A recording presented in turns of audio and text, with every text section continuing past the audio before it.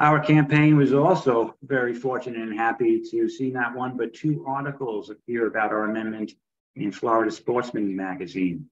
Our next speaker is Blair Wickstrom. He is the senior editor of Florida Sportsman magazine. He is also board president of VoteWater.org, board member of Friends of the Everglades, and board member of the Rivers Coalition.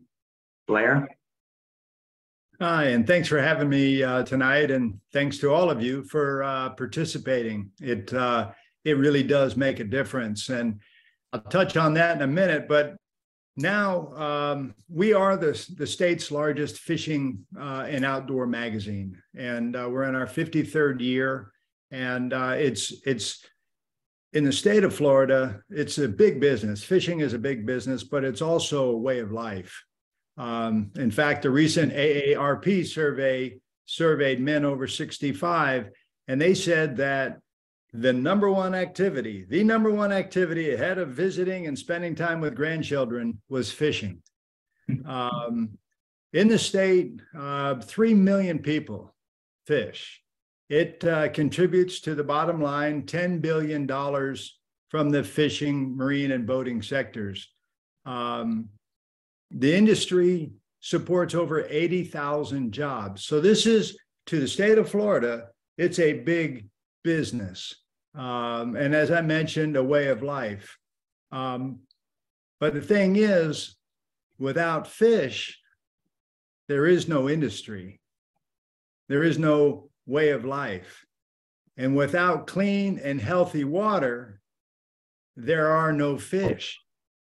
And so it's crazy that we don't have a stronger influence with our lawmakers, considering how important fishing in the outdoors is to everybody that lives in the state of Florida.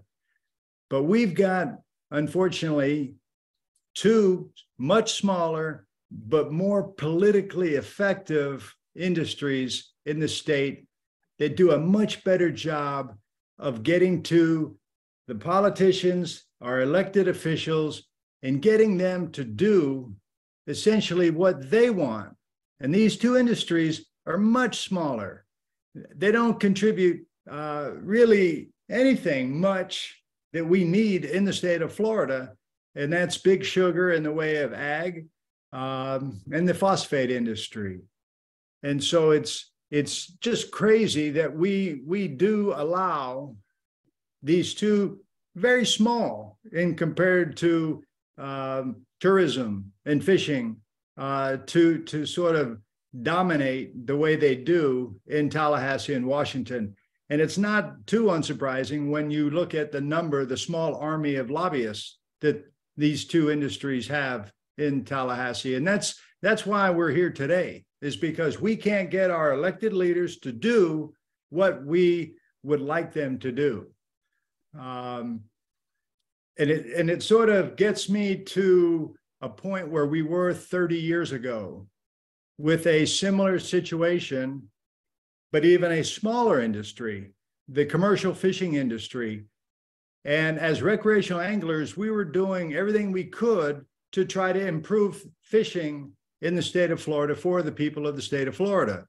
And so sort of like now, we were running into situations where we couldn't get, this was in the early 90s, 1992, after 3 successive years of not getting gear restrictions on some of the commercial equipment that was being used to gill net, in this case, in most cases, that was affected by this mullet fishing in the state of Florida. We couldn't get gear restriction passed. So after 3 years of not being able to get a bill out of committee, in 1992, our magazine launched a similar initiative to this. Totally by volunteers, we launched the Save Our Sea Life Amendment. We had 2 years to raise, 2 years to, in our case, 482,000 signatures. So almost half of what's required now. So it was a big lift then. It's even a bigger lift now.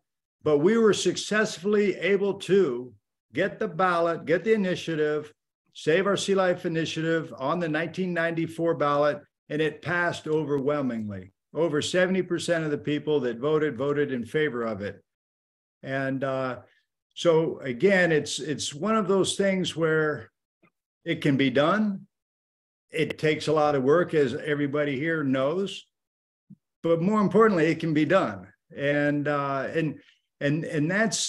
that's sort of where we are today. And in our case today, we're not talking about gear restrictions and gear that, you know, was sort of the issue of the day. John Consani mentioned the idea that, you know, things have progressively gotten worse on the pollution side.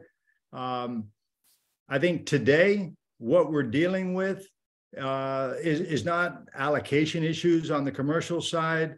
It's not gear.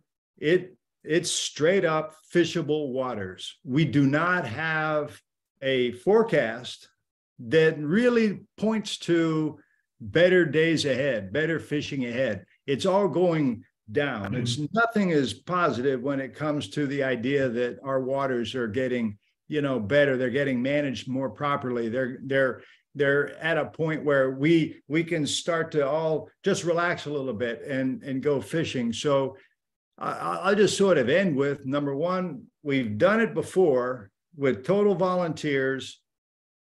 And I think it's more important today than ever. I think this amendment is more important than the gillnet ban in 1994.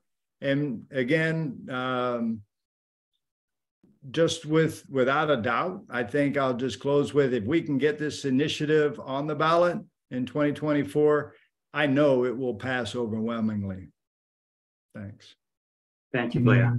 Yes, we are very confident that once it's on the ballot, it will pass. There is a history in Florida of Floridians supporting environmental initiatives. Thanks.